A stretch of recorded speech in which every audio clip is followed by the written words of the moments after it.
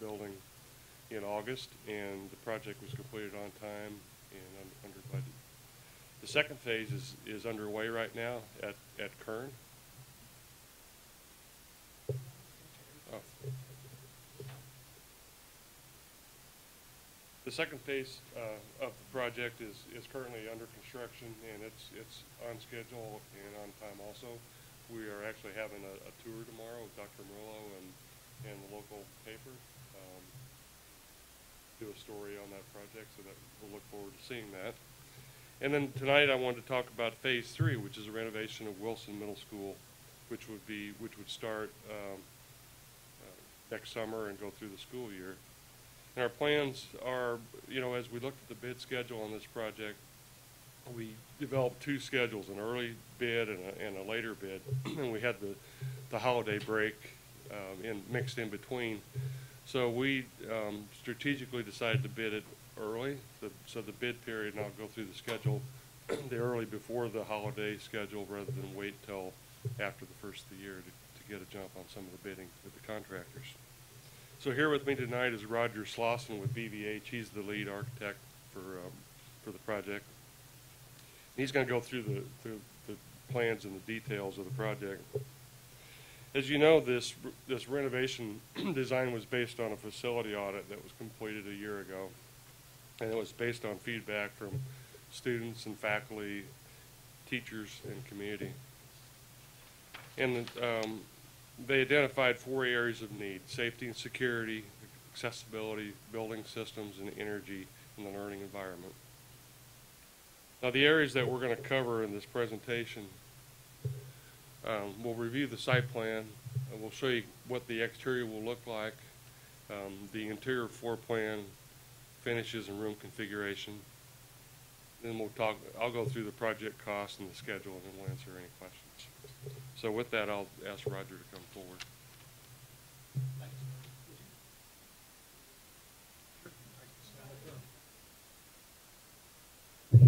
Gotcha.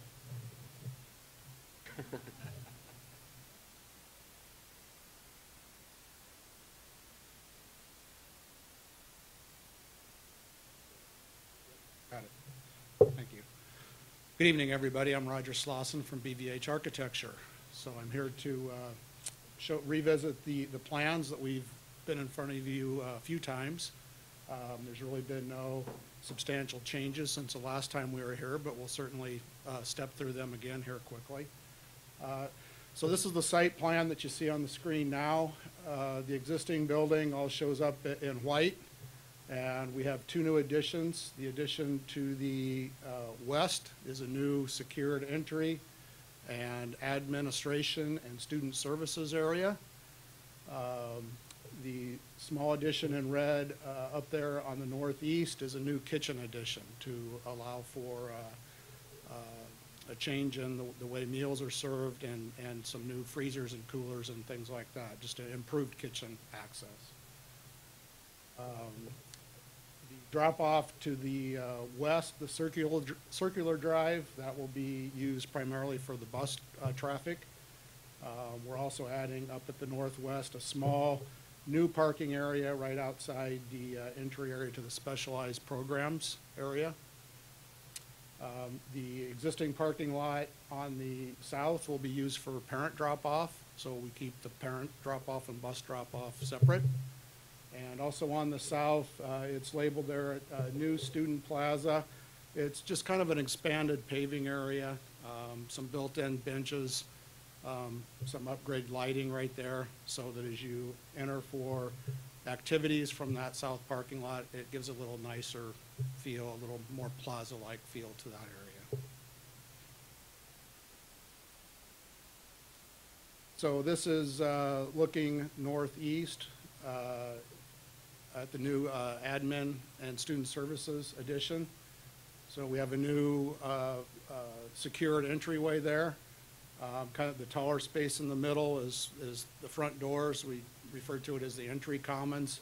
So as you come through the secured entry, you're into a wide open space. There will be a picture of it coming up here. But a larger space just to increase circulation and small gathering area. So this is as you go in the front doors. This is the Learning Team Commons, or the Learning Commons. And I don't know what. Have Dave help us out here. All right.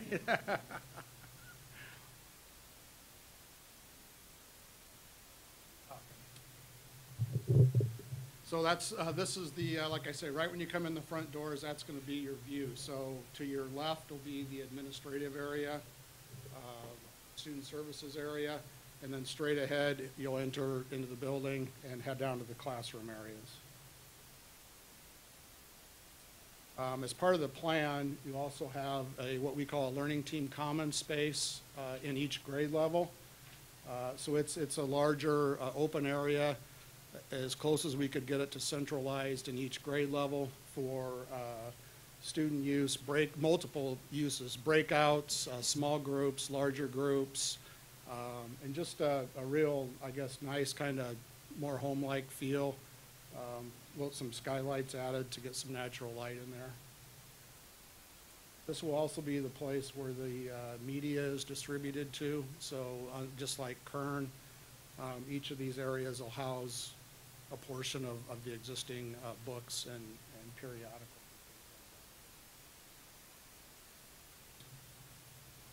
This is what's the existing small gym or the older gym.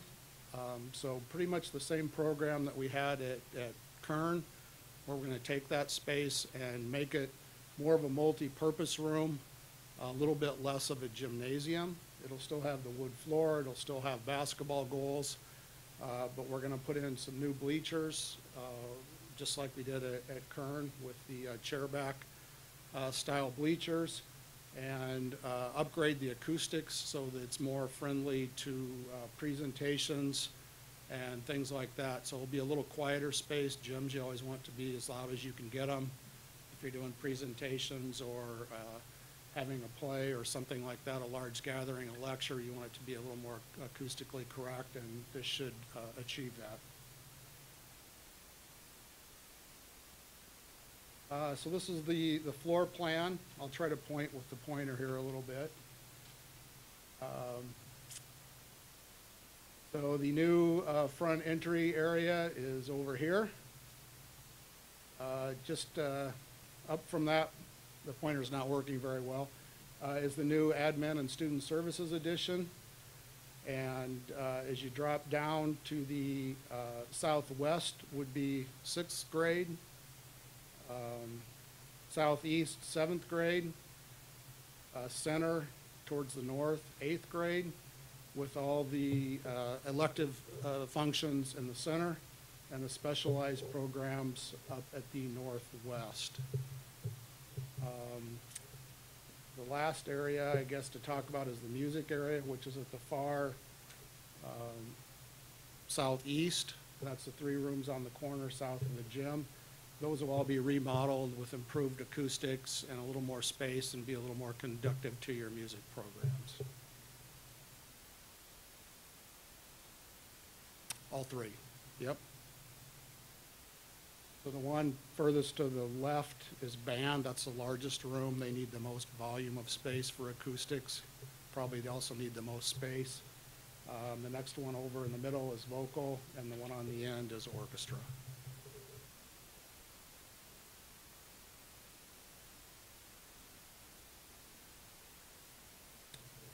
Yes.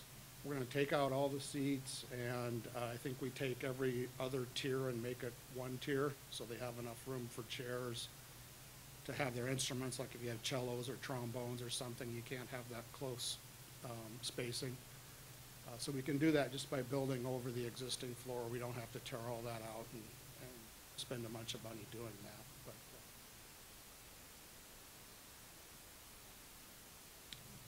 and the multi-purpose room, correct.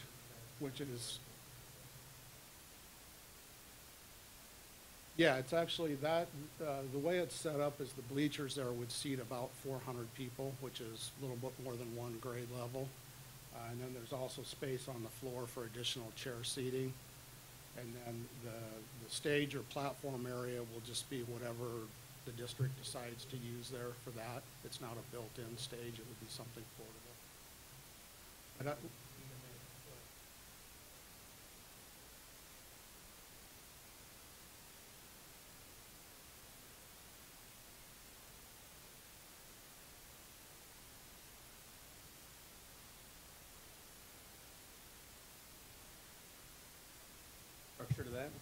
Well, this will mirror exactly what we're doing over at Kern.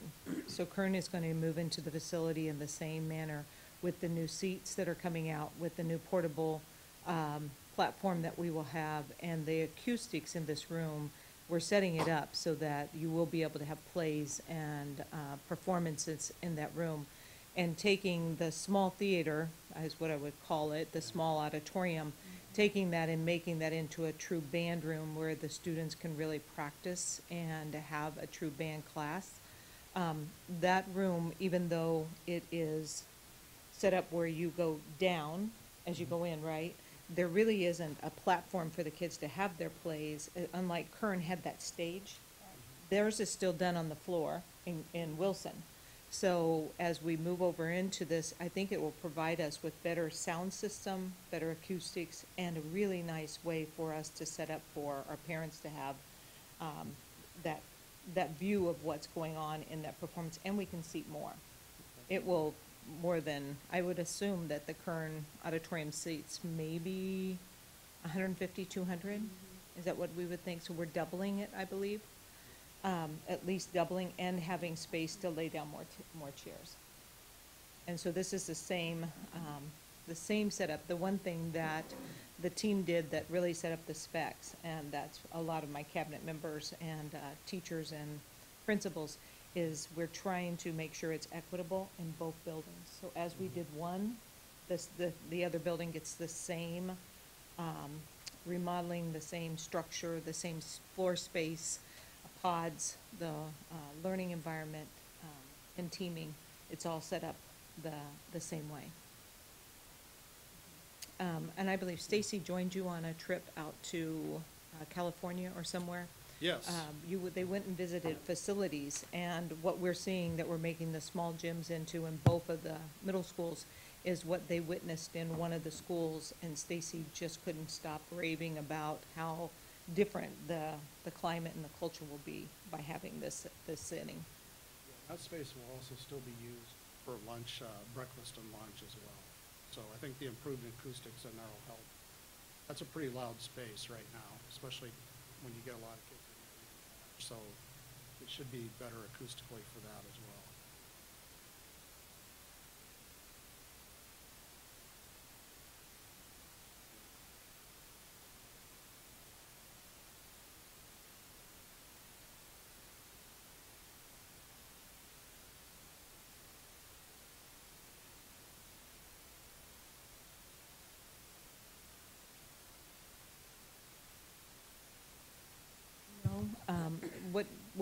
When we schedule these, if the small gym is scheduled for practice or for community teams, we will have to redo some scheduling and maybe work I'm differently. thinking more about the physical setting up of the play. Okay, Like, are well- we not gonna have those anymore? Oh, no, we will. Like, so how do I build a set and things? I mean, it's so stupid, getting in the weeds, but I'm curious how they're gonna do that Right. Well, with a portable platform. right, there'll be some things that they will be able to leave, and they will have to move things in and out each day.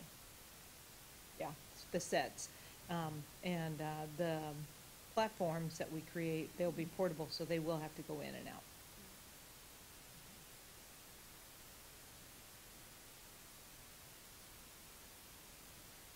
So this is, finishes like this don't photograph real well and then get projected on a computer, but the boards that have the finishes on them are in the back if you want to look at them as you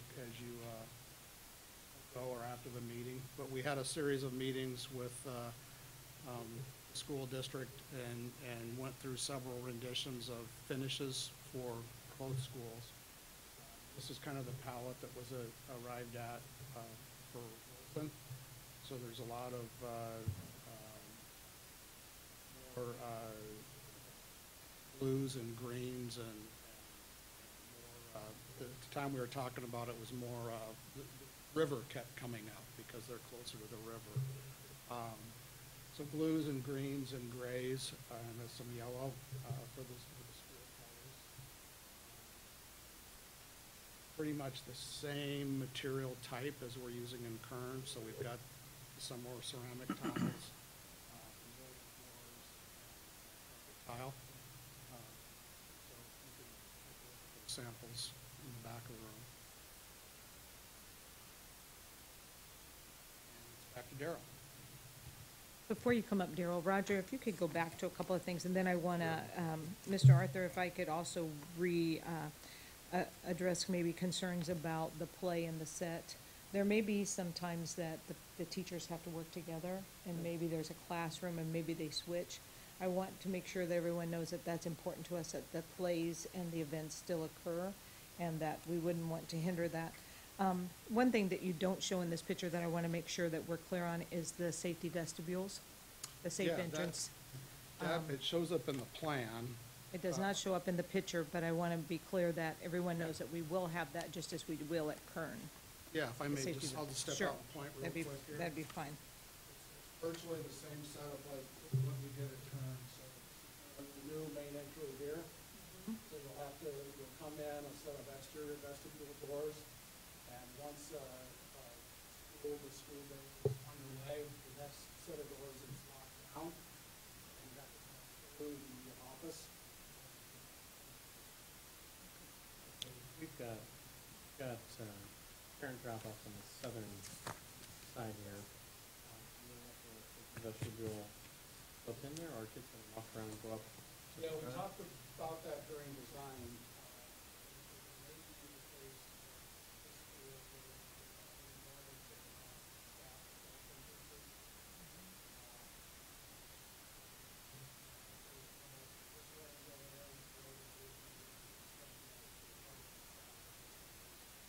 Once, it's the same thing, once the school day.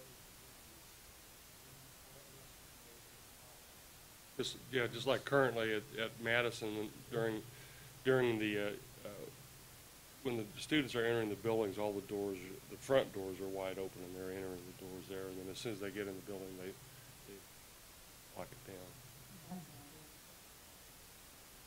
Or like-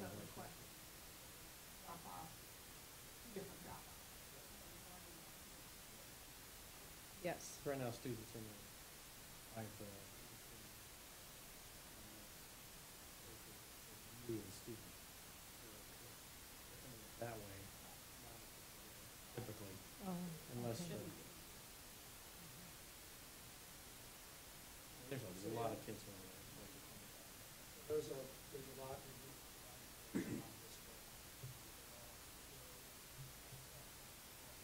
This way.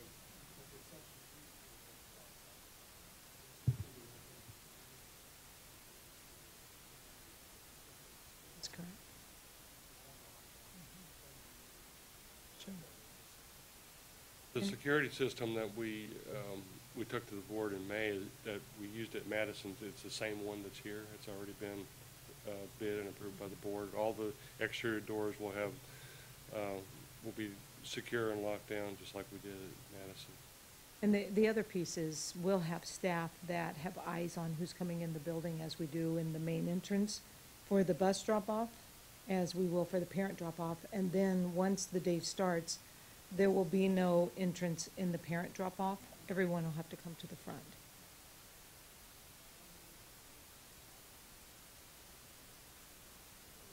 Yeah. The parking, yeah. Yeah.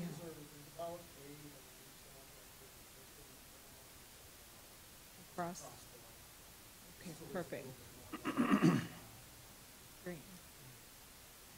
There's learning commons areas for sixth and seventh grade. Is there a similar space designated for the eighth grade group?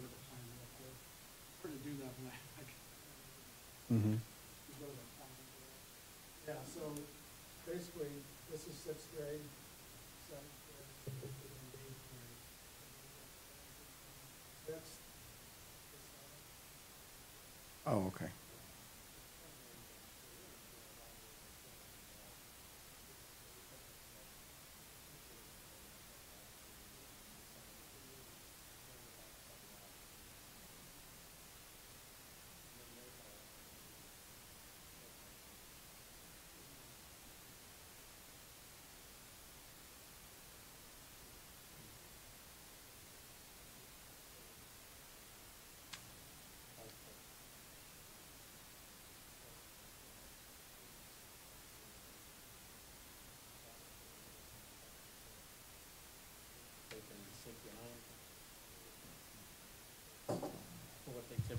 I've seen there for like years.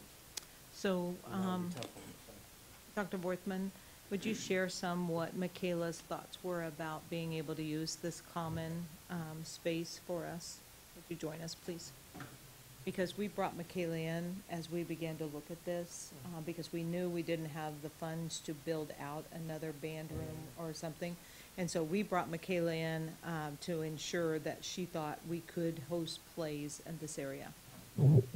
Yeah, so as it currently stands, a full-fledged performance play is not in our curriculum. They do occur, and usually it's maybe once a year.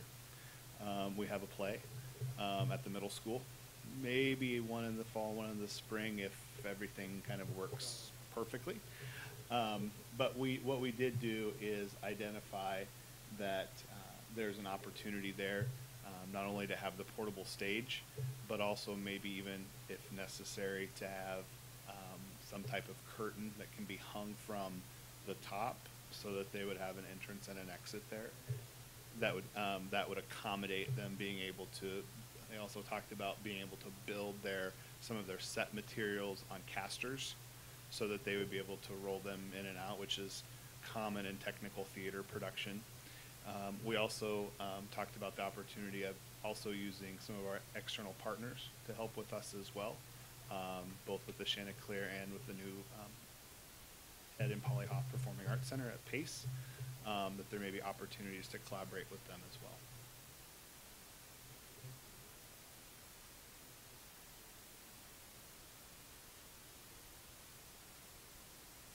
Yeah, square footage wise, the band space is getting bigger, and having a dedicated orchestra space has not been possible in the past. So what we're trying to do is make sure that we ensured equitable opportunities for students at both Kern and Wilson when it came to the fine arts.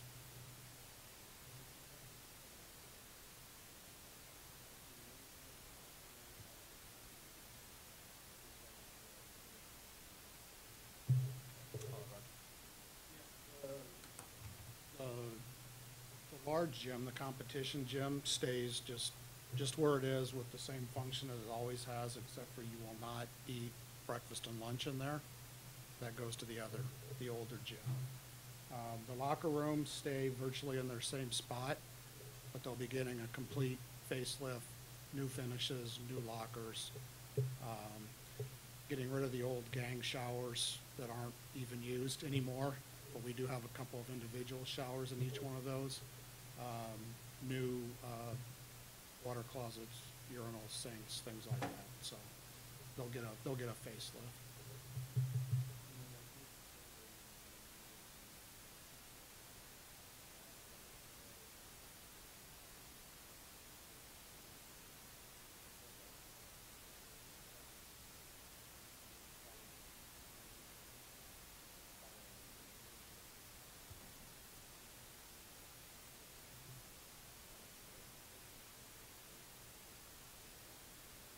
In the multipurpose room, the bleachers seat right at 400, and then there's probably room, I'm just gonna wing it, for maybe another 200 in chair seating on the floor.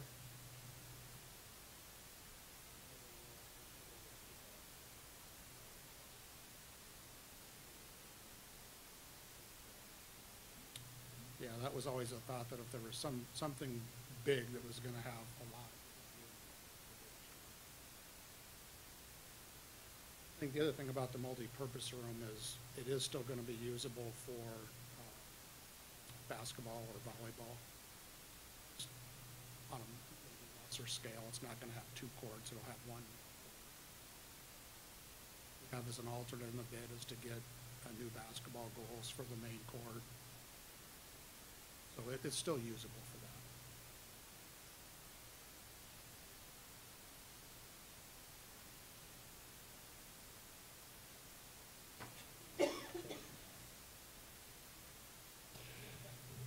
Yeah, I forgot to point out in the beginning that, on your, you should have an overall project budget here for all three projects that kind of ties everything together, even though we're just talking about Wilson tonight, and then the floor plan.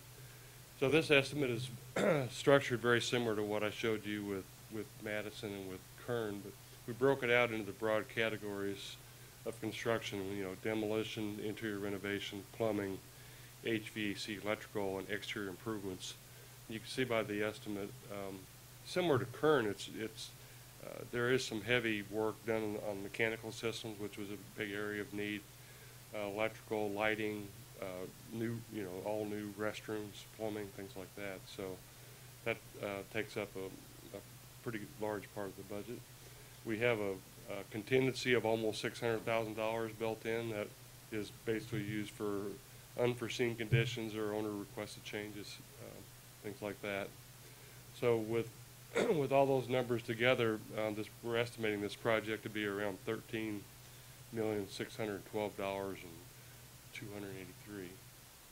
which is slightly under what we had for Kern. And Wilson is around 10,000 feet smaller, but with the renovation areas.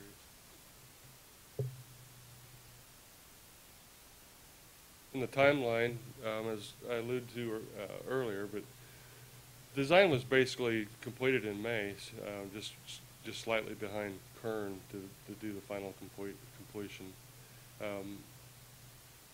I talked about the early bid schedule, strategically thinking it would be better to bid in the fall. And we found even when we bid last year, Madison bid January, February, where Kern was a little bit later, and I think we had less bidders. So, and Roger and I made phone calls to probably a dozen contractors in the area, and most of them agreed that the early bid schedule was fine. It gets away from the holiday schedule and allow them to plan out their work, for the next year. Construction would begin.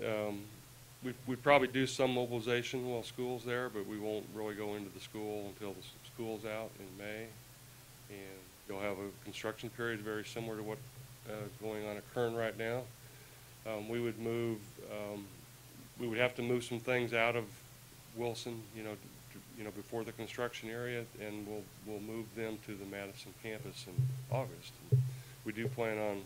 We'll take a look at Madison after Kern finishes and see what things need to be spruced up a little bit. We've got some contingencies built in for painting and some things like that, because we want Wilson to move into a brand new looking facility as much as possible.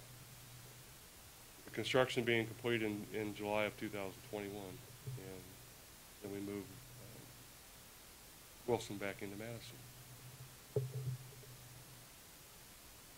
So with that, Roger and I would be happy to answer any questions. We did have quite a few questions ahead of time, but I'm sure there are, which is fine. You might as well address them when they come up. But for any continued questions that the board has, now is the time and place to address our presenters.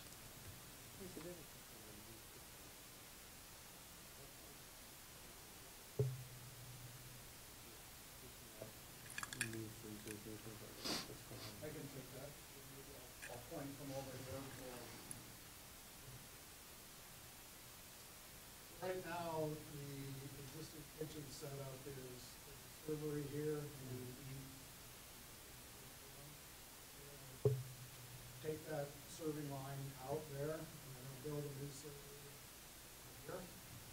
So the kids will come in off of this quarter into two stations, just like the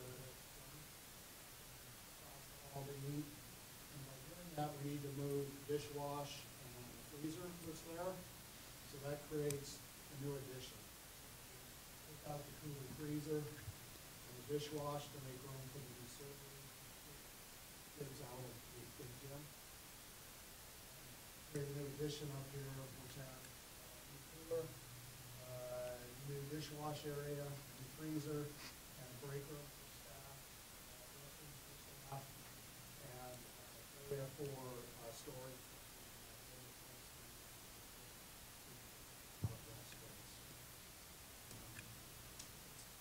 That's really the serving equipment.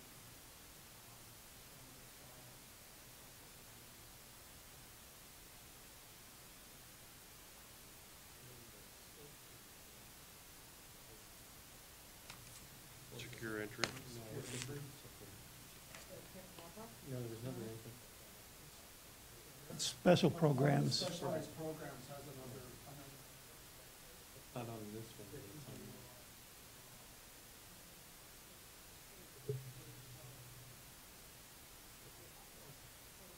Is the sidewalk already existing? no, it's in the. So we'll put a new sidewalk. So then where this one's got.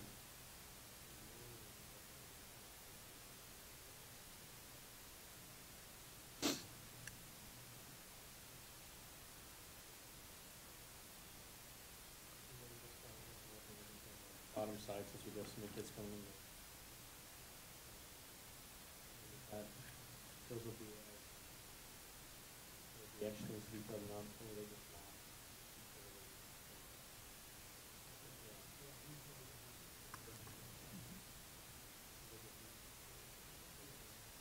Actually, I believe Stacy already replaced those.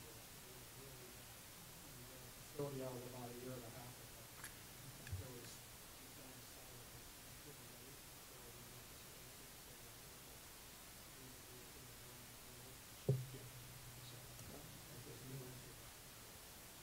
But we'll be adding like a.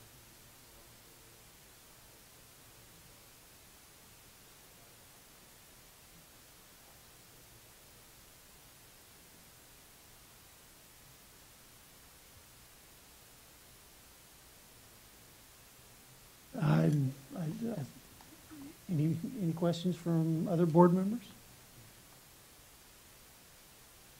Hearing none, thank you very much, Mr. Slauson and Mr. Myers. We will take this up then during our regular board meeting. We are adjourned with our public hearing. Now I am opening up the regular board meeting for the Council Bluffs Community School District Board of Directors. Mr. Wilson, would you please call the roll? Dr. Ogres? Present. Mr. Minshaw? Present. Mr. McGlade? Present. Mr. LaFurla? Here. Mr. Arthur? Yes. Mr. Kazire? Present. As you are able, would you please rise with me to observe a moment of silence?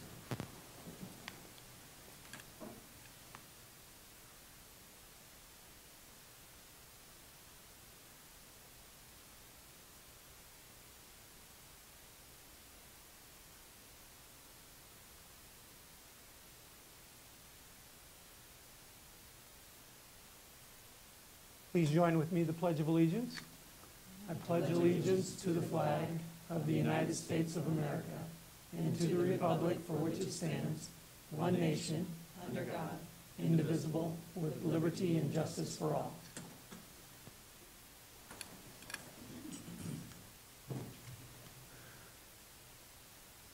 We have now our approval of the agenda. Is there a motion? I'll move we approve our agenda.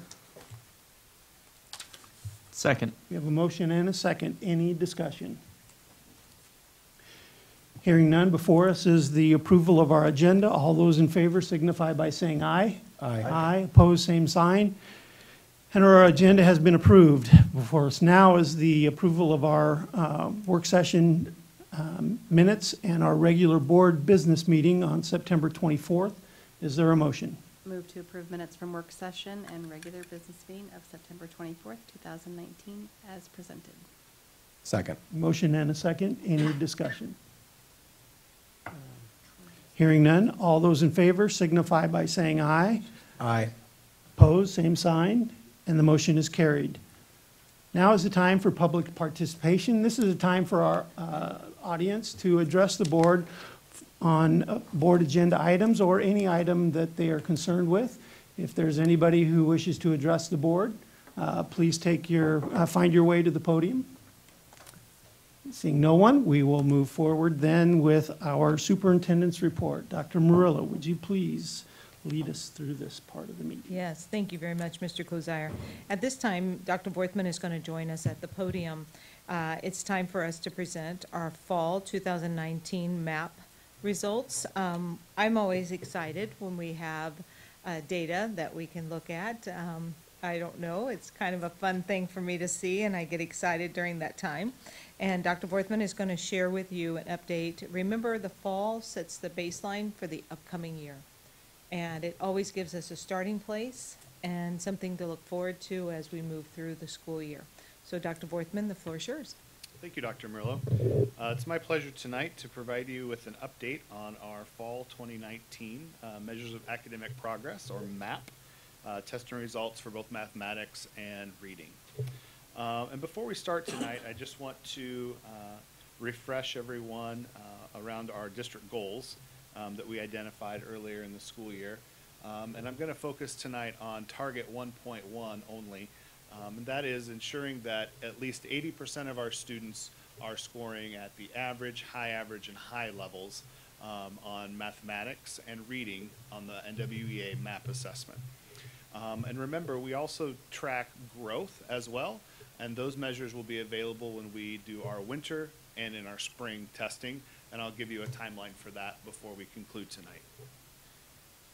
So I'm going to show you some data tonight by cohorts, and when I'm talking about cohorts, what I mean is similar groups of students. And we talk a lot about that when we bring you data, and so we're specifically going to look at class of cohorts, and I'll identify those as we go through the presentation so you can see where those groups of students are currently in our school buildings. So the first celebration tonight is we had, on average, our cohorts grew by 1.7% when we compared the spring of 2018, which was the very first MAP administration we did, to the fall of 2019. So you look at 4 testing windows over the course of the last year and one testing term, and we saw on average 1.7% growth in mathematics. As I've talked to the board in previous presentations, what we would like to see is about 1.5% each year, and that tells us that we are on a sustainable path towards improvement. The other thing it helps us identify is that the fidelity of our implementation is getting better. So what we want to see is deep, rich implementation of the materials, the resources, the curriculum that we have in front of young people, and that we're not seeing big spikes, peaks and valleys. We want to see a nice, constant trajectory as learning improves.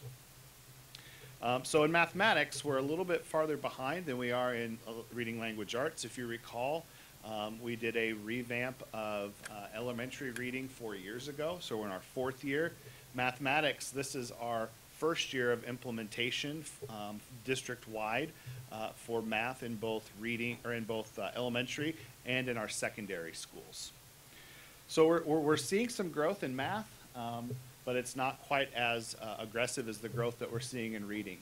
And what you'll notice on this chart, I've identified starting on the far left, that's the class of 2023, or our current kindergartners, all the way up to the 11th grade on the far right, which is the class of 2021.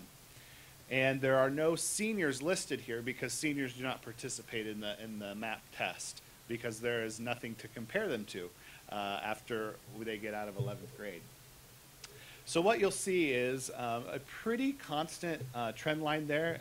As I plotted a linear equation on there, what I found was we have a slight upward tick from kindergarten through 11th grade, and we're teetering around about 56% of our students meeting that threshold of average, and high. We look across the district. You'll notice, as I brought to you in previous years, 2nd grade seems to be an outlier, and if you recall, 2nd grade is the first time that our students take the test independently, and we made that as a decision district-wide last year after our spring 2018 assessment, that students would start taking that assessment independently in their 2nd grade year. Both kindergarten and 1st grade, the test is administered to them by the teacher, so they have some prompting instead of doing it 100% independently. No, it takes them a little bit of time. What we see in winter is it ticks up. It ticks up a little bit more in spring. By the time they get into 3rd grade, they have regained basically the ground. And that's not necessarily an indication of less learning. It's just an indication of a more rigorous computerized assessment that adapts based on their need during that 2nd grade year. They're really bridging the gap from learning to read to reading to learn at that point. So. The next slide I'm going to show you is a little bit different type of slide, and it's going to show you the percent and change in those groups of students from the first time they took the assessment to the most recent assessment. And so what this chart shows is how much growth happened between the spring of 2018 and the fall of 2019, how many percentage points those students grew in proficiency. And so what you'll notice is there's a slight decline in 4 different areas. The first 2, one at 2nd grade, one at 4th grade. So the 2nd grade one relates to the explanation that I just provided. It's the first time that students take that independently, we see a dip. Well, you'll notice 4th grade had a dip too. But if you count back 2 years, that's when they took the test in the spring of 2018, which was the year that we had them take the test at the K2 test. So what we see is by the time they get through 4th grade and into 5th grade, we see, especially in reading, that dip that has occurred because of that test at 2nd grade. You'll also notice that the class of 2025, which is 7th grade, and the class of 2022, which is 10th grade, have a very insignificant dip. It's about 0.7 in one and about 0.8 in the other. And that is 6th grade and 9th grade in our transition years. They are still providing us some challenges in how we make sure that students don't slide backwards in those 2 grade levels. Interesting, I'm going to show you in reading, that doesn't hold true, just in math. So one of the nice things is that as Mrs. Smith is working with the high schools and middle schools, they're really focusing on making sure they have fidelity of implementation of those new math materials in all those grade levels across both our middle schools and high schools. So a great celebration for us in reading when we look at the work that has been done in our schools over the past year.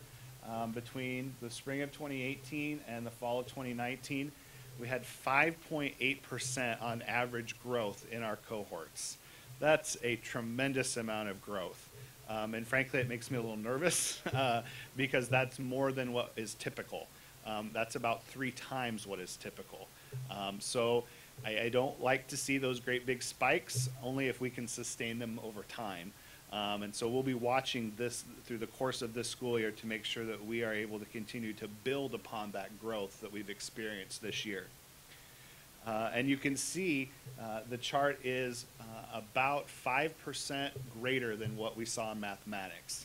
And that would hold true to what I would expect, given that our implementation has been longer and deeper in literacy than it has been in mathematics. You'll also notice that, especially in that class of 2022, which is 10th grade, for years we had seen a tremendous dip on our state assessment scores in reading in 10th grade, to the tune of between 15 and 18% dips. And you'll notice we do not see that dip in the map.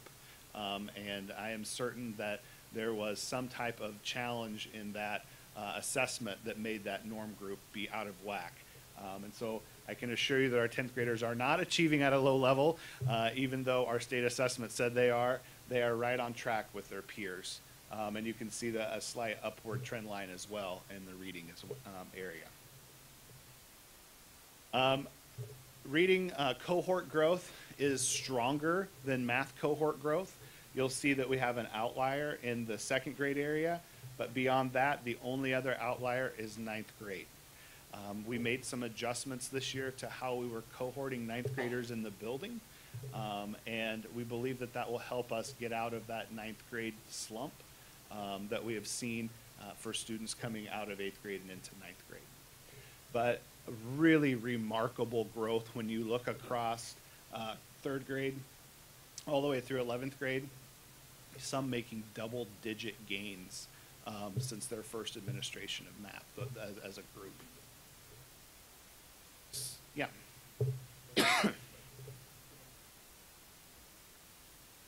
Tremendous growth.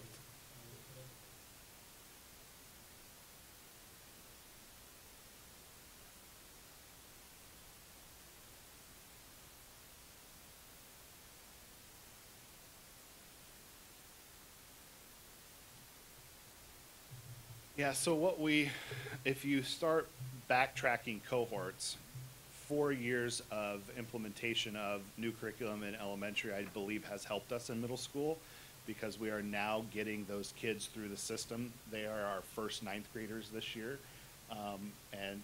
We push that strategically up through sixth grade. So they're all benefiting from that. I don't like to mess with something if it's not broken, but we are reviewing our 7 through 12 English language arts curriculum this year because it's time to do so. We haven't touched it since 2011, so it's a time for a refresh. And what we're looking at is something that is complementary to what we're doing in elementary, so that we see cohesion all the way through the system.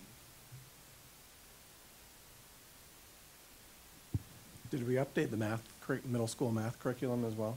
Last year, correct. Last year was the first year of implementation of 6th through 12th grade math. We completely redid the whole thing, all the way from kindergarten through 12th grade. This is our second year of implementation for some people in elementary. We did a 2-year phase-in for those folks. So we're lagging a little bit behind in math, which we would expect. An implementation dip is very typical, and reading is really starting to kind of blossom, which is great news. So where we're going from here, you'll soon start hearing chatter around the district about students setting goals with their teachers around how many RIT score points they're going to increase, and what their goal is for the winter administration. We'll also be sharing information with parents in report cards and at parent-teacher conferences through the buildings. Mrs. Smith and Mr. Schultz will be working with building principals to identify classrooms where we need to provide additional supports to make sure that students are progressing at an appropriate level. And then we'll continue bringing you additional data and analysis at 2 more points during the school year. Winter, in February, we'll bring you the performance data like we did tonight, but then we'll also have the growth data from fall to winter. And then again in May, we'll give you another check of the pulse. We will have not only the performance data, we'll have growth data, and then we'll have longitudinal growth data. So you'll get to see over the course of 2 years how students in these cohorts have performed over time and what growth they've made. So with that, I would welcome any additional questions that the board might have. The board? We decide when the testing times, when we do the testing. So we made a decision to do it this early to set sort of a benchmark for. We to have me- to a measure window. it. NWEA sets a window of time, and Oh, we get to okay. choose where we want in that window of time. Last year, we tested later on in the fall, and we found that that didn't give us a very accurate picture of how much growth students made over the course of the year because there was so little time between fall and winter testing. And so we moved it back to the beginning of the window. So this year, we tested the first 2 weeks in September. And we found that that was a much more reasonable way to test than in November like we did last year. And when you say growth, you're talking about RIT growth. Correct. Not the, Not performance growth. I'm Right. talking about students being able to make progress on their individual goals. Right. In some cases, they only had 5 weeks to do that instead of Yeah. 12. yeah.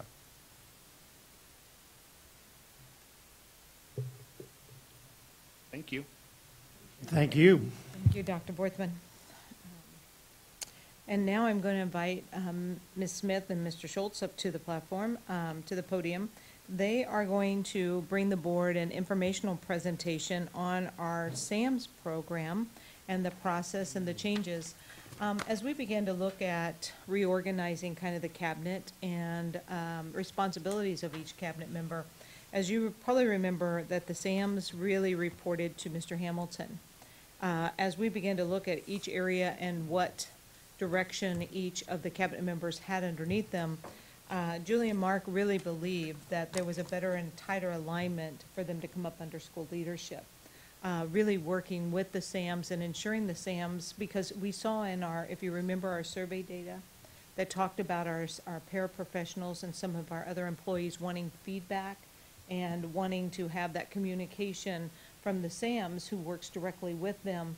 We really felt like instead of asking Mr. Hamilton to take on another piece of the pie, per se, to learn feedback and how do you help the SAMs with feedback, but to better align them so that their work of the SAMs and the work of the principal really begins to align in that building. And so I asked Julie and Mark if they would do a presentation tonight on the work that they are beginning to really assist and support our SAMs, and how that alignment is to our goals of the district, and how now we really feel like it's going to take that next level approach, because we've been having the SAMs in our building for quite some time, and very proud of the work that's occurred during that time. But we'd like to almost do a 2.0 and kind of level it up and get it to that next level. So, Mr. Schultz, the floor is yours. Dr. Murillo, thank you so much. Board, we're excited tonight to talk about school administrative managers. First thing that we want to share is about the purpose. It's a great resource that we have in our schools, and the number one focus of a SAM is to support the principal to focus their time on instruction. And we know that if the principal is spending more time on instruction, they can impact teacher behavior and student achievement. And as Dr. Borthman shared, we are getting some results, and we know that this is another piece of the puzzle to help improve schools. So Dr. Murillo said it's been around for a while. We did the math. It's actually been around 12 years. So we're in year 12. And thanks to funding to kick off about 12 years ago, the Iowa West Foundation supported us with this initiative. And it is in about 23 different states in our nation. So it's a pretty big, wide initiative that schools are doing. And so within that 12 years, training for the SAMs and principals was provided by the National SAM Innovation Project, and really included some external coaching. So other people coming into our district to work with our principals and SAM teams. So we kind of been thinking about, well, 12 years is a long time. It's probably time for, like Dr. Murillo said, a 2.0, maybe a little reboot. So one of the things with Julie and I being able to have the opportunity to work with our SAMs and SAM principals, we realized that we probably wanted to get some clarity around the role of the SAM. So last February, we had updated the job description for SAMs, and you had approved that. So I just want to review a little bit about what the SAM does on a kind of the day in the life of a SAM. One of the things that they do is they have a daily meeting with the principal. And Julie's going to talk in depth about what that is, but it really is to help make sure that the principal has that focus on instruction for that given day. They manage all non-instructional classified staff at the site to ensure that things are running smoothly. You know, paraprofessionals, custodians, things like that. They respond to parent calls, first responder things. They also manage and help manage the schedules, some special events at the school, supervised cafeteria when students are in the lunchroom, making sure that buses are running well, and they're that contact there. Some, depending on the site, assist the principal with managing the school budget and ensuring that is going smoothly, and also help with our standard response protocol. So by having a person in the building doing these things, the principal is doing something too, and the goal is, and they're having a lot of success, is that they are focusing on instruction because of this. So it's very important that we have that. So some other changes, and so Julie and I have the opportunity this year, and we're very excited that we do have oversight of our SAMs, and we are able to align our focus on feedback and the support we're doing for principals, that we can do that with SAMs as well. And so one of the biggest things that happened is last week, Julie and I had an all-day training, and we were trained on how to be, they call them time coaches, or time coaches. And so that external coaching that we used to have, that'll be done by Julie and myself. And so we'll be able to go to schools and coach not just the principal like we do every week, but also once a month we're going to be focusing with the SAM. And so that all-day training also gave us an opportunity to not just get trained, but live it. So we actually have SAMs ourselves. And our SAM is Amy Peterson, our administrative assistant. And so she meets with Julie and I every day, and she's amazing. And we meet for about 20 minutes, and she just looks at our calendars, because we have this calendar called a time tracker, which Julie will talk more about, that all of our schools use. And she looks at our plan. She goes, which schools are you going out to tomorrow? What's your focus? What are you going to help them with? What kind of follow-up do I need to schedule? She really helps us. We've been doing it for a week, and it's absolutely made us very sharp. I can see Julie back there. It's made us very, very sharp.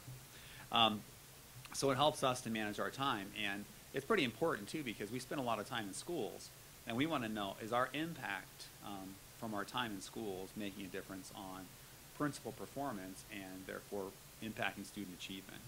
So we do believe it is. We just want to get some more data. So that's pretty great. So another thing that we do monthly, we have our SAMs come up to ESC, and we do some whole group professional learning with them, with that group. As Dr. Murillo said, Mr. Hamilton did that in the past, so we have an opportunity to do that too and align it. So we have two big topics that we will work on this year. One is just the overall SAM process and ensure that they are, the school administrative managers really adhering to that. Some mats around here. And our focus of feedback in the district to help them to provide feedback to the people that they are helping manage and supervise in the school. And so about once a month, when we go out and coach in schools, we're going to observe the SAM and the principal have their daily meeting and ensure that it does meet the criteria that we set. And we're going to review that and give them feedback on it. And we're also going to look at the principal data that they have, because that time tracker calendar, they track everything. And so when principals are when they're in a meeting with teachers, when they're in classrooms, when they're meeting with parents, they track all that data. And so we're going to look at that to see, is it really focused more on instruction? And then we'll look at some of that map data too to see, are we seeing an impact in our building? So we're very excited with that opportunity. So Julie's going to talk about kind of more detail about the day in the life in that daily meeting with the SAM and the principal. Julie? Put that in. They just put that in. So a lot of what Mark spoke to you about was really about the SAM, the person, what that person does on a day-to-day basis. What I'm going to talk about is SAM, the process. And this is one of the things that we really feel like could probably use a good reboot right now with looking at that. So one of the things that we learned in our training was the power of that daily meeting. And the reason it's so powerful it's for two reasons. It gives the principal an opportunity to have kind of a guided reflection of their day that they had the day before. And that's what it kind of starts off with. What did you do? Was it instructional? Did you intend what you're going to do? Was it instructional? If not, what was it? What kind of instruction was it? We'll talk about that in a minute. And then look to see what else, the calendar, the time tracker that they have to do. But number 3 up here is probably the most important piece, and that's analyzing the principal data. So on a daily basis, at a meeting, the SAM takes an opportunity to pull up a piece of data, and I'll show you what this looks like in a second. And it asks the principal to analyze, is this really how you want to be spending your time instructionally? Do you have some other priorities you might want to be doing? And if so, how can I schedule that in and help you get to doing that? So that powerful piece of the process is what's really going to help make a difference. It's not just about getting in instruction, it's about what you're doing with instruction, and are you needing to be where you're at to make a difference in the building. That's probably a piece that has kind of been neglected and that we're going to really do a lot of focus, time, and energy on. Then the rest of, sharing any management concerns. Number 5 there, making sure that for the next day or for the next time period that the principal is scheduled at least 50% of their time in instructional practices. And over 50% is kind of that tipping point where a principal really becomes an instructional leader. If they're doing that, they are the lead learner in that building when they're spending at least 50% of their time in instructional practices. So it becomes that number becomes pretty important. And then lastly, celebrate the wins. It's a nice place, it's nice for principal to hear on a daily basis what they've done is working well and how they've been able to reach goals that they have set that previous day with looking at that. So this process of the daily meeting, again, is something that we really want to focus on with our SAMs to help the principals to really be reflective thinkers on a daily basis about how they're being instructionally in their building. Instruction, as I said before, it takes on a lot of looks. I think oftentimes we think that means being in classrooms, and it does mean being in classrooms. But you'll see 6 different categories up here of what could be instruction or be considered instructional for a principal.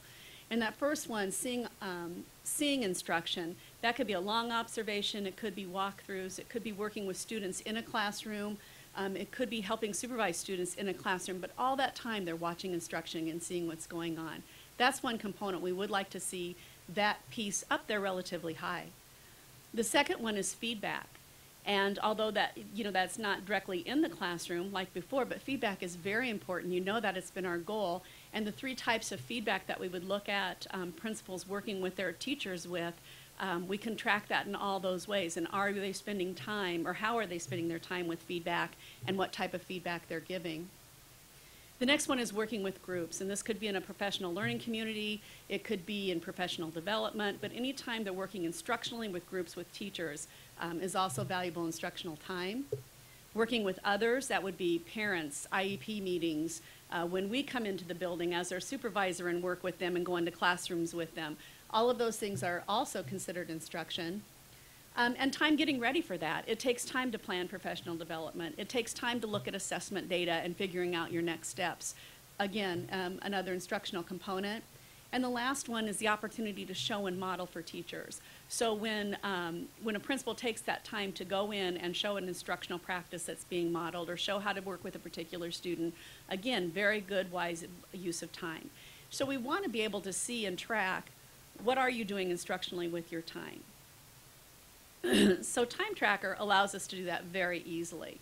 So because of the daily meetings, and when the SAM goes back and makes sure that that first step of, did you say what you're going to do and what did you really do with instruction in those pieces, it allows to code that in certain ways. And then with the click of a button, they can pull up a graph like this. Now I'm going to tell you this is my graph, and it was my graph for 3 days last week, okay? So just so you know, but you can see by this graph and looking at it, out of 27 hours, I was in instructional practices up in the corner. You maybe can't see it, but 14 hours and 39 minutes I was involved in an instructional practice in some way. And then you can see down at the bottom across, I know this is really super hard to see, but those are all the categories we just talked about. And you're going to notice 3 of those in red. And those are in red because those are ones that I chose that I said, you know what, I really want to track these and make sure that I'm doing these well. These are very important to me. I want to make sure that I am getting good time in those 3 areas. And so a question my SAM might ask me when I come in and saying, hey, Julie, you really wanted to do celebratory feedback, but you've only spent 0.9% of your time on that. Would you like to increase that next week? What can I schedule for you? Who would you like to do that with? And she can get that on my schedule, because if it's on my schedule, it's more likely that I'm going to get out there and do it than if I just try to use this old memory to do it. Another thing it shows, again, that they could just talk about is, as you can see the graph at the top, that's the combined observations versus the combined feedback time. And mine in those 3 days was 53% of combined feedback versus 46% of being in classrooms. And so that also, it just gives me, and she could ask me a question like that. Do you need to do more observations? How are you feeling about your observation to feedback ratio? And then I could make that decision. I might say, I feel fine with that. I think that's pretty good. Or I might say, you know, I don't. Let's schedule some more observation time in classrooms. And so that's what becomes, that analysis of what you're doing really becomes powerful. So this is one way, this is just one chart that's in there. I'm going to show you a quick another chart. This chart is, whoa, it did, there we go. Didn't even need your help, Dave. This chart shows, in Time Tracker, you have the ability for everything that you do to connect it to a person or to a school or to a group of teachers or to a group of principals, a team of principals if you would like. And so with each thing that you put in there, you can say, I'm connecting this to Abraham Lincoln High School and Mrs. Bellows, and so I could connect it both ways. What this chart can show me then is how much time did I spend in this. Now this actually shows more days, and you're going to see, wow, you got 3 spikes there, and I'm going to tell you why I got 3 spikes there. That was the time I spent in my all-day training, and it was with Mark and one of the principals and the man who was there, Mark Schellinger, and that's why those people are so high, so that's kind of an oddity. But if I looked at the rest of them, I could pick out one of my SAM could say to me, I see you only have 1 hour or whatever with this particular person. Do you need to increase that? Do you want to increase that? And then I could schedule more time based on what, you know, what I felt as how he's seeing that. Also, if you click down into this, it will show with that person, what did I do with that person when I spent that time with them? how much time was spent in those different areas that I looked at. So am I spending all my time with this person in classrooms, or am I spending a lot of my time doing other things with that? So these become really the power behind the process of working with SAMs. And we really believe that when principals can analyze what they're doing like that, more than just saying, I'm 50% instruction, what are you doing with that 50% instruction is really going to help make a difference too, to help them make choices about the work in which they are going to do the next day in the week, and et cetera. So with that, is there any other information that we can share with you? Anything from the board? I feel like I need a Sam in my life now. Are this time tracker, the principals log that time for themselves, or the SAMs enter those? It can be done either way. Both the SAM and the principal have the ability to put in an event and log it how they would do that. When you're with your SAM for the meeting and you go back through, when she asks a question like, okay, so you were there and you wanted to do observations, about how much time of there was observations, and then she can go in and fix if I say, it was about 20% of my time and really the rest was on non-directive feedback. And so she can go in and fix that. Or I might say, oh, we had to, fire drill went off, we had to exit the building, so give me about 10 minutes of non-instructional time there because it really wasn't instructional. So she can go back in and fix that after we have our meeting and talk about it. She could also set meetings in there for me. If I said, hey, I need to meet with Corey on some stuff, can you set up a meeting for me? She can set it up and do all the things with that. So either person can set it up. Yeah. This presentation was very helpful for me because I think, and I don't know how this happened, but I think I had an impression that SAM's really dealt with things in the building that, discipline and, concerns and questions and help with parental things and maybe some of the things that are not so fun on a daily basis. And I guess I was kind of, and I don't know if there's any truth to that or not, but I guess I was kind of concerned that maybe that could be a very high burnout job, if that's really what you're dealing with every single day. But it sounds kind of like the SAM is really leading the principal through the reflection process every day of how should you be spending your time, how do you want to be spending your time, and how can I help you do that? And we do think this is something that needs a reboot, a focus on this. That's one of our goals with this thing, is to really get this process really solid with that, so that they do have that that voice with the principal and that push with the principal. And in the training, they kept saying, make them a little uncomfortable, make them a little uncomfortable. And our SAM makes us a little uncomfortable at times. Mark, that was one of the things that she had said too. She said, wow, for the first time, I feel like I'm really affecting buildings by helping you guys get out and manage and see what, help you manage your time and think through your things. That was an insight that she had after about 2 days of being our SAM. So, Yeah. I think it has a And lot I of think power. I ought to follow up on that, Mr. LaFurla. One of the things that I questioned when I got here is we had Model 3, we never had a Model 1. And I really wanted to see us, I had some concerns that you had exactly, was every building the same? Did we all have the same understanding? Did we all know the purpose of the SAM and what their roles and responsibilities was?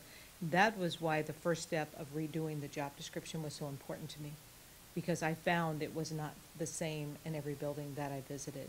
And I really felt like it was time for us, because of the effort and the focus that we have, is that every resource that we put in the building needs to be aligned to the goals and the mission of the district. And so it was really important to me that we begin to align them, and no longer are they doing different things no matter which building. It's going to take us a while, because I still think, even though we're starting down this path, it's going to take us probably all this year to kind of redirect this and then get it where we want it really solid next year. Because we had, they were kind of given autonomy to use them as they thought, as kind of the direction that I heard. So I just want to, not that they were using them poorly, I just really would love to see that we're all going in the same direction, and that everybody is using them the same, and they're all trained, and it's with fidelity. I just had a question. So do we feel, what percentage of our schools or SAMs currently operating like that? They're really having that impact relationship? Is it small number right now, something to Well- base on for the future, or, Honestly, we haven't had time to go out and really observe meetings and look at that. We know the people who were trained with us the past few days, and I could say those people are out there doing that with fidelity with our new SAMs and our new principals that were trained that way. I could say it was a surprise for a veteran SAM to come in and hear some of the ways to do that, and it wasn't something that she had particularly done before. So it's hard to say a percentage right now with looking at that. I think we'll be able to look at it a little bit more clearly once we really start attending those meetings and having that discussion and giving feedback on those meetings. the instructional time tracker, how long have we used that? Using that in all of Well, our? it's been around 12 years, but it's improved like 12,000% since way back when I had one of the first SAMs in the district, and it was nothing like it is now. It's really become a much more functional tool than it used to be in the past. And so, with each updates, we're really not sure how well-trained our principals are on it, with some of that, and even with some of our SAMs who have been around a long time, on really the functionality of everything you can do with that. Do we know to what degree of fidelity they're using it currently? You want to take that one? It's a great question, and we have access to all their time tracks, so we've been able to review those, and they're all doing it. It's up to Okay, date. good. So, like what you said, what percent? We know it's not 100%, but that is our goal, and we're gonna get there. And the time tracker, when it first came out 12 years ago, or even before that, it was on a CD-ROM, and you had to you had to load it on everybody's desktop. Now it's in the cloud, it's on their iPhone, it's very seamless, and it just updates, so quickly. So it's really a useful tool that they have. They can just look down, they can get notifications. You know what, you got a meeting in the classroom, 15 minutes, get on down there. It's really, really helpful. And even 2 years ago, you couldn't do that.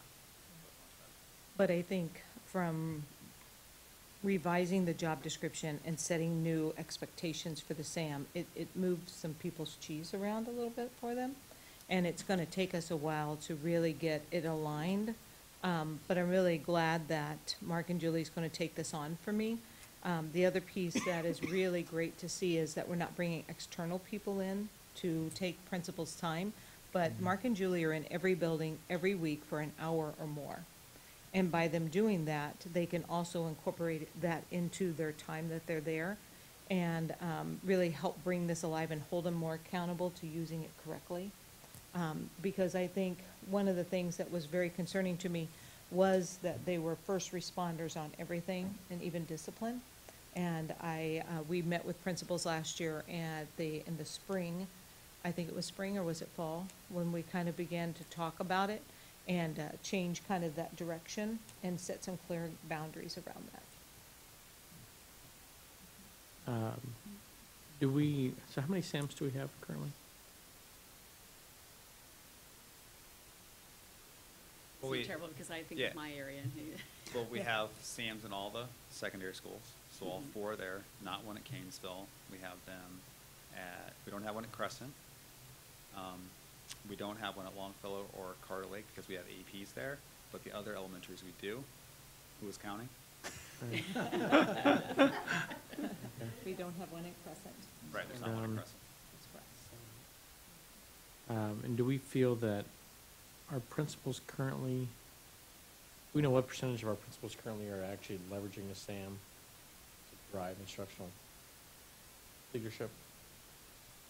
Yeah, I think All? I Or think is it- they're all doing that. We want to make sure that they're doing it to this fidelity, because you've heard that word, and Dr. Borthman said that word quite a bit. Once we really go out and observe and coach and really model that for them, we're going to get there. But every leader in our district understands that the SAM, the purpose of the SAM is to help them focus more on instruction, and that's what they're doing.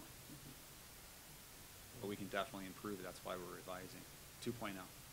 All the SAMs currently, or our SAMs are funded from different pots of money based on need at the school?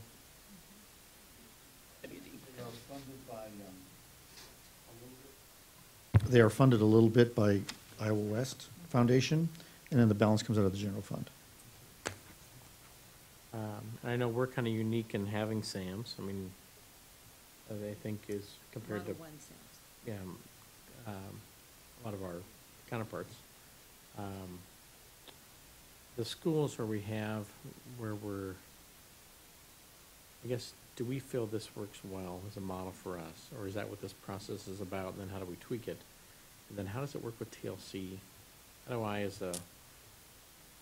this gonna drive where all of our systems work better because that principal's focusing on instructional leadership, or? No, there's been a lot of study around this, and when it first began, the SAMS project is really a tool to use, and what they found is really academic achievement really moves when you get that 51% of your principal being able to focus on that instruction and be in the classrooms and have the planning time with teachers and to really be, I would say, immersed in what's happening in the classrooms. So the SAMs is really, the purpose is to help the principals manage their time and assist in some of the areas of in the building, so that frees up that principal. They may be a first responder to a classroom where a student needs some support, but they would then have a place in which they hold that student with them and spend time with them while that principal finishes their observation. Then the principal comes back and handles the discipline. That's that extra support that they provide, where if you didn't have a SAM and we have just a principal in a building, if a student needed support, a principal would have to leave that classroom and come out. So it's providing that opportunity and removing some of the obstacles sometimes that, what I call management side of the house, that can get in the way of the principal being able to find time to be in classrooms or find time to show up at the PLC meetings or the grade level meetings. And that really kind of provides them with that additional support. In doing that, it provides us with that, when I was talking about all those layers of support that we provide our principals, like instructional support with the instructional coaches. So you have SAMs, you have instructional coaches. It's building that team, that leadership team in each building to really help move that building. And the principal can't do it alone, so they need the support. So now it's about, are we aligning the work of the SAMs to really come in strategically, laser-like focus to help that principal meet that 51% of instructional time, and then 49%, doing other principal job duties. So do we see that same kind of breakdown in our schools, where if I've got maybe struggling, say, classrooms, or if I've got some education instructions kind of struggling, do I find that we're not using those resources as well?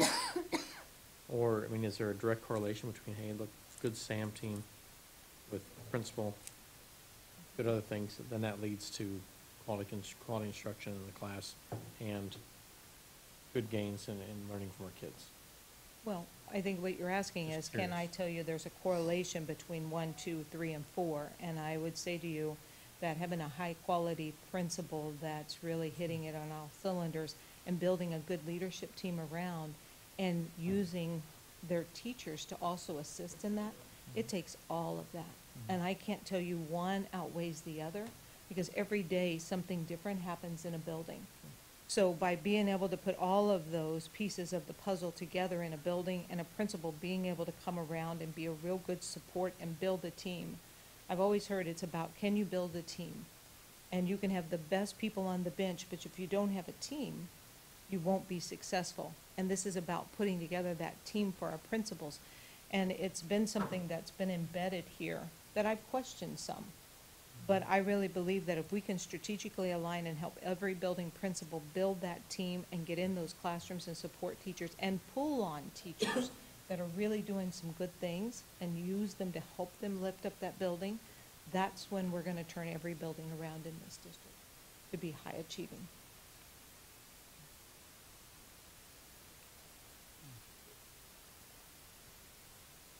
Questions from the board? Any other?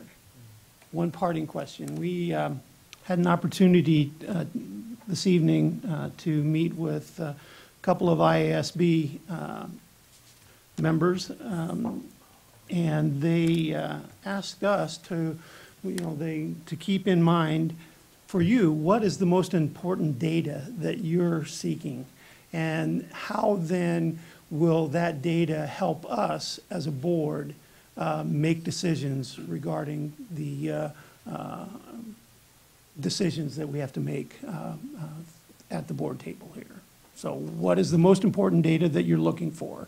And how then can you translate that information that you gain from the data to help us use that data to make the decisions that we need to help student achievement?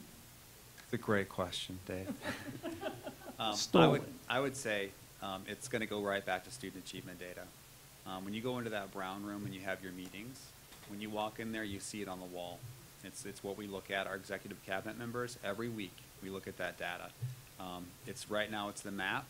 It's efficient. We can grab it. We can look at it 3 times a year. We can see growth over time, and it helps predict success. And it tells us how we're doing. And so I would say that student achievement data across the board is pretty critical for us. On the other side of the Brown room, you've got things about social and emotional learning and things we're doing with feedback with teachers. We know if we do that, again, it impacts that student achievement data. That's why it's on the wall when you walk in. That's the most important data we have. I think just asking that question, how we can help you to understand it, to make some decisions, is allow us to continue to have conversations with you during board meetings, inviting Dr. Worthman in. We present that to you, and we can connect that to the work that we're doing in schools with our principals, with our teachers. The more information we can share with you, the better informed you're going to be to make some decisions. And if I might add, when will you have principals in the Brown room posting their data? Because we're not going to post that data. We want the principals to own that data. And so you're going to have them coming in. Yeah. Next week we meet with them for their principals meeting. And so it's going to be we get them all in that Brown room. We kind of get the stickers out, we put the things up, do a lot of reflecting. And there's something very social about that too, is when you have your data and you put it up on the wall. We own it. There's a lot of ownership for that too. So, Thank you. thank you so much. Okay, before now is our resolution section. Is there a motion? Move to approve plan specifications and form of bid for Wilson Middle School renovation project. We have a Second. motion and a second. Any discussion?